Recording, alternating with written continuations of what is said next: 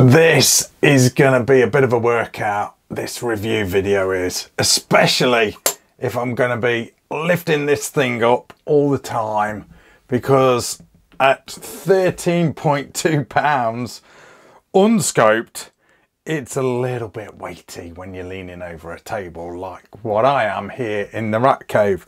Hi guys, this is Rack and Load, and this is the Sabatti STR Sport.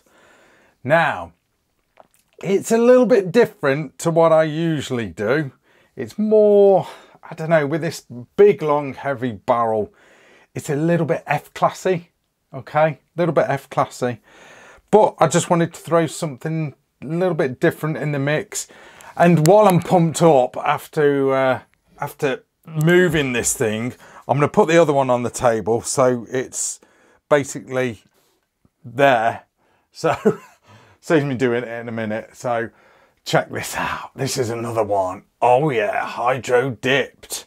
And this is the TLD Red. I don't know whether this is going to sit right on my table. No, it's going to cock over. Let me see if I can find something to put underneath it. A little knife box should do it, I think.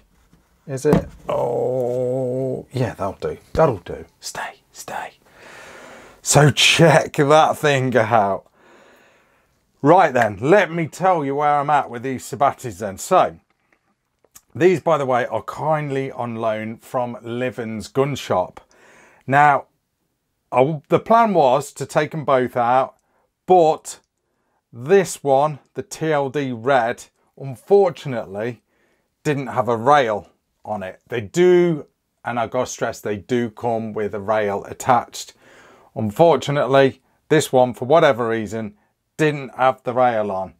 And after my range day, I was then given the rail for it. A little bit late, but never mind. But kind of, well, almost the same rifle, just different stocks, basically. This one is more F-class with this real wide fore end there. You know, it really is an F-classy one. But I thought I'll put that on the table just for decoration, bit of a big decoration. But we're talking about the STR Sport. My God, this thing is so nice. I've only used one Sabatti in the past. Chambered in 308, by the way. Both of these they're available in all sorts of calibers. 6.5, 270. I think they're doing with 338 as well. 7mm. All the sort of Gucci calibers that you can think of for long range shooting. But this thing, really quite impressive. Let me read out some specs off the Sabatti website.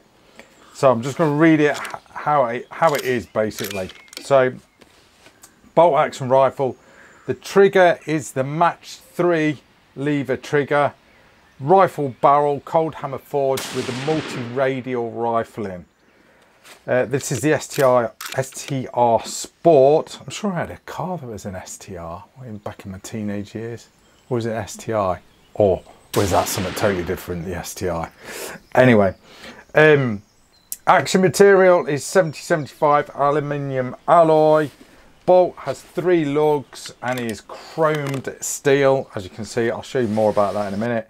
5-round magazine. It's a polymer removable magazine, and it is AICS compatible. Okay, is it? Yeah, well, so it says on the website. I'll show you more about that in a minute. Trigger weight 600 grams to 1.3 pounds. It was really light, the trigger was. It was really light.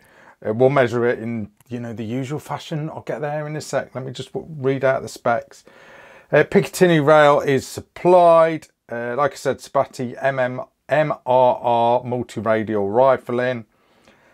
Barrel is cold hammer forged, like I said. Muzzle diameter is 22 to 28 millimeter, obviously depending on caliber.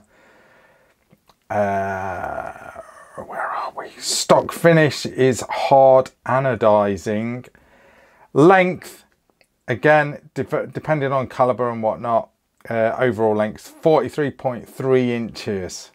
Okay, weighing in at 6 kilos or 13.2 pounds. Wow, what do you make of this thing then?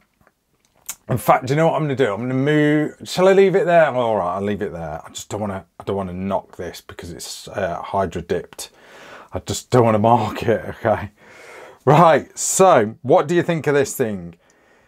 It is a little bit different, like I said, to what I'm used to shooting and what I'm used to testing and reviewing. But you know me, I like to throw all things shooting into the mix. Now, I'm going to try and avoid holding this thing up to the camera loads. Adjustable stock, all aluminium, okay? It is comfortable, although that bit, the cheek piece is metal, it is comfortable, pretty left-hand friendly. As you can see in the footage, was shooting this prone. I hate shooting prone, I prefer shooting off a bench. Reason being, I've had surgery on my back and I just find it uncomfortable shooting prone. Excuses out of the way. But you know guys, I'll put myself through pain for you. You know, that's dedication for you. Adjustable soft rubber recoil pad, can move up and down. Nice big bag rider there, so that is really nice. I didn't really utilise that because I didn't take a bag with me. I should have done really, because my little Coldwell Matrix rifle rest was a little bit small for this rifle. I know they extend. I did extend it, but it was sort of interfering with the pistol grip, which is a bit of a pain. So I had to sort of shorten my my rifle rest to sort of accommodate this. Notice you've got a buffer tube here. Obviously, it's a bolt action, so the buffer tube is not utilised. So, but it gives you options if you want another type of stock on here.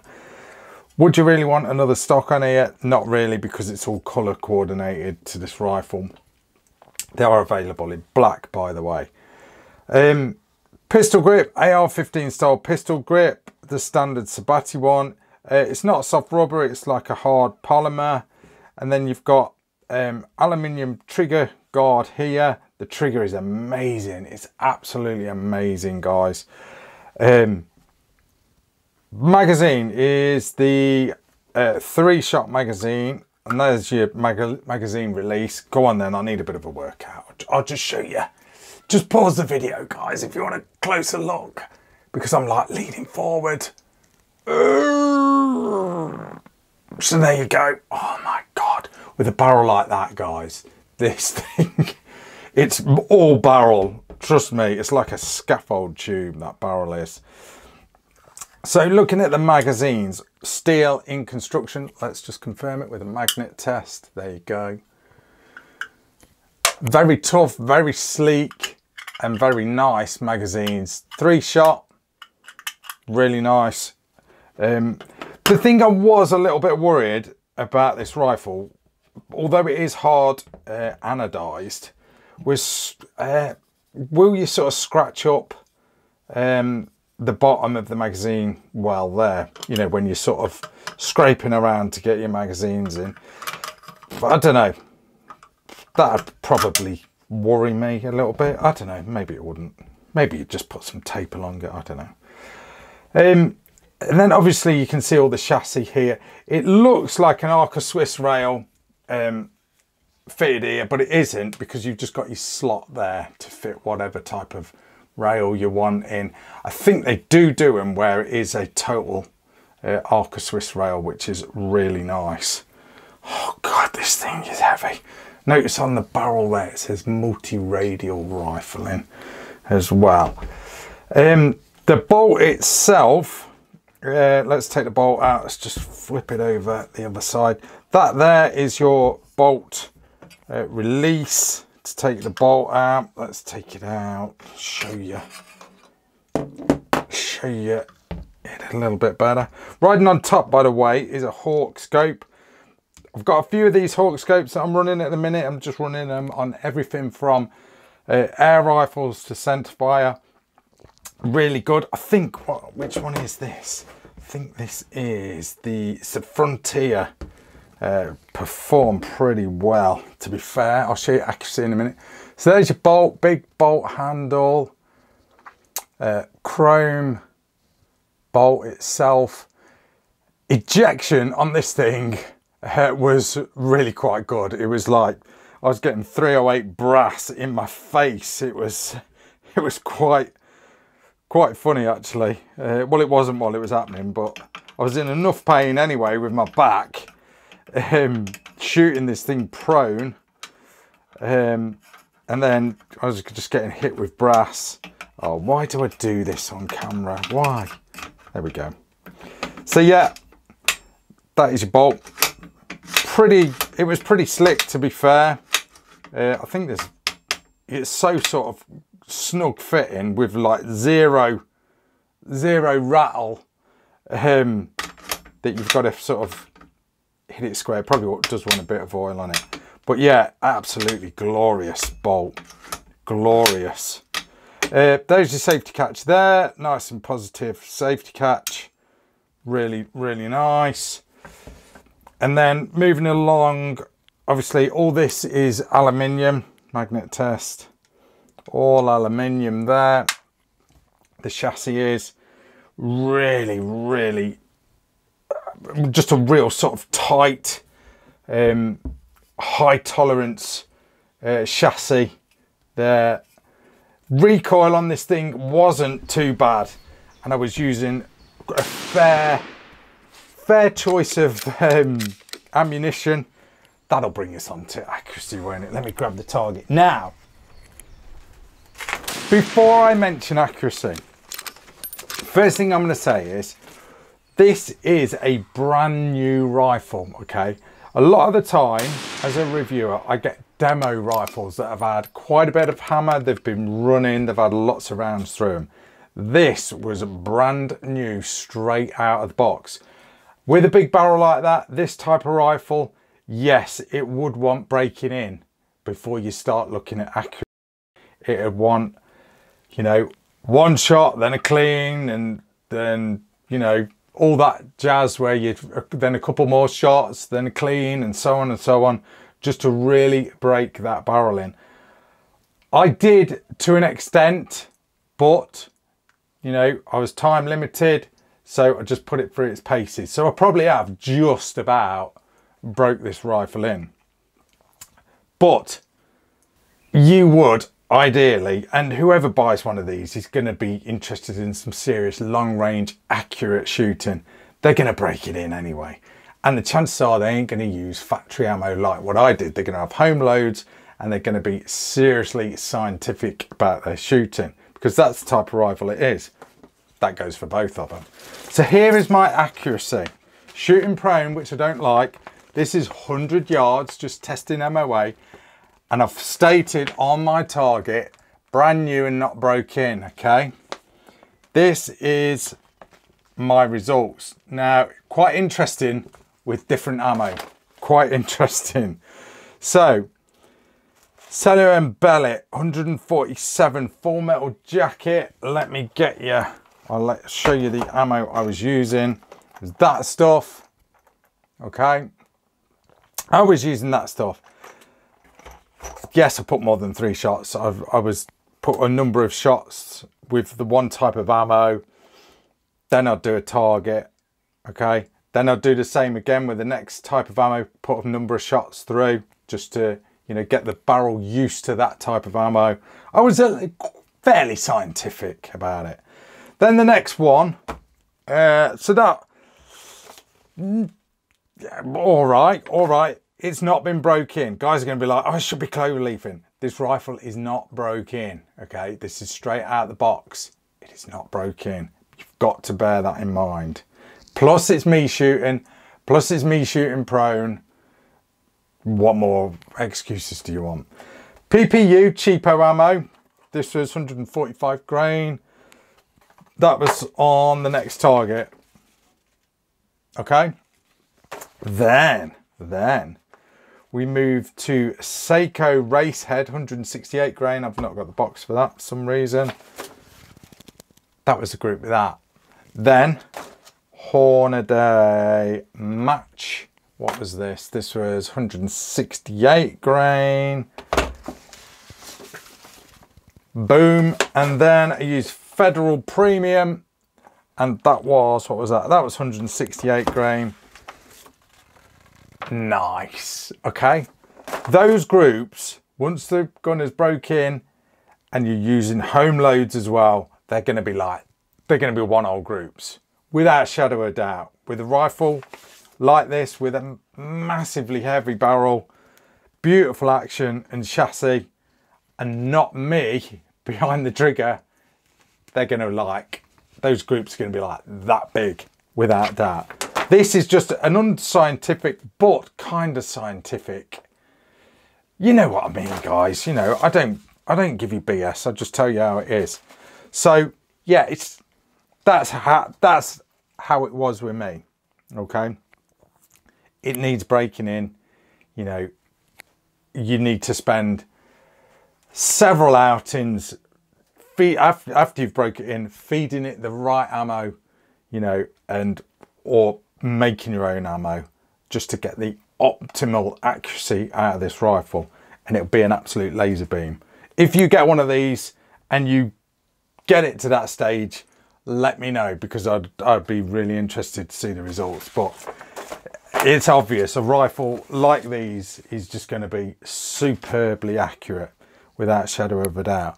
Shall we give the trigger a pull and see whatever it states on Sabatti's website is true? I'm sure it is. I'm sure it is. Look at me, I'm not even prepared. I haven't even got my trigger pull ready. Before I do, I'm gonna just move all this ammunition out of the way. It's making me nervous. I do not want to put a round through the rack cave wall, because that will upset Mrs. RACKNLOAD, and it'll probably upset my neighbours too. So right then, let's give this trigger a pull. It was glorious. It was one of those triggers that actually, I think on the first shot, it took me a little bit by surprise. So here we go. Oh, that's £1.11. Maybe I pulled that a little hard, I don't know. Let's give it another go. Let's give it another go. Brace yourselves, drum roll. Oh, got that down a little bit more. Okay, £1.09. Okay, that is a nice trigger. Single stage. Let me just remind myself how nice that trigger was. Oh, that is a nice trigger. That is a nice trigger.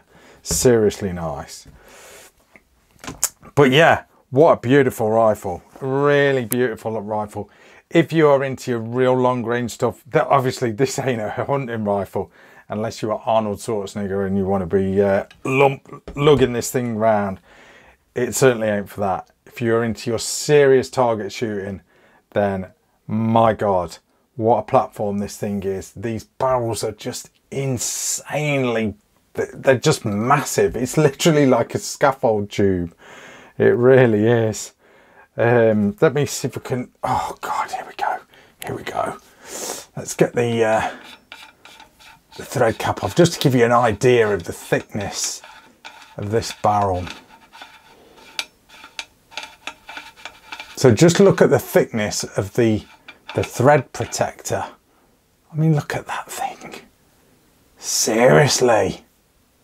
That's a monster barrel. A monster barrel. But my God, what a piece of kit this rifle is. It seriously is, when I can say it. So yeah, correct ammo. I say correct ammo. Better ammo than factory ammo, obviously, will be home loads, if you know your shizzle when it comes to reloading. Something I don't do is reload. Or high-end match grade ammo. You know, big bipod, shooting comfortably, which I wasn't. Once this is running, this thing dude, you ain't gonna miss. You ain't gonna miss. Back to the stock. As you can see, there is some adjustability for length of pull. Cheek piece does go up and down as well. You've got you can actually adjust the cheek piece. It's got obviously that will go up and down. You can move it pretty much every position you want. You can pretty much move this this thing. So M-lock slots along the fore end as well, and then like I said, there's a slot there to fit whatever type of rail you like, you know, depending on what sort of bipod you're running. But wow, what a real nice rifle, guys. Dead impressed with this thing. Love shooting it. It wasn't too bouncy in the 308. 308 is usually can be uncomfortable to shoot after a bit, but this thing with its heavy barrel and its overall heavy weight was pretty much soaking up the recoil. But what a glorious rifle, guys. Just something a little bit different. Just wanted to throw it out there. Not my usual type of rifle that I review here in the Rack Cave. Just look at that dip, guys. Look at that Hydra dip. We've named this one because it's got skulls on it. I don't know if you can see, make out that they're skulls. Fire and skulls. I've actually named this one the Cremator. Being an ex-undertaker, we're calling that one the Cremator. Sabatti, you heard it here first. That is the Cremator. So anyway, guys, I'm going to leave it at that. Like I said, just something a little bit different, a little bit unusual to put on the channel, you know, a bit F-classy type of stuff, but really, like I said, really enjoyed shooting these, well, this rifle. Like I said, I didn't shoot that one. It's a bit too nice, really, isn't it, for me to shoot. You don't want me spoiling it. But anyway, guys, I'm going to leave it at that. That is your rack and load review of the Sabatti STR Sport 308. This one is. Many other calibers are available. Check out Sabatti's website. If you want something laser beam accurate, which it will be, like I said, once it's ran in and you've you know, you're feeding it the absolute premium ammo that it likes, then you'll have yourself a serious laser beam. Anyway, I'm gonna leave it at that. Thanks for watching, guys. That is Rack and Load. See ya.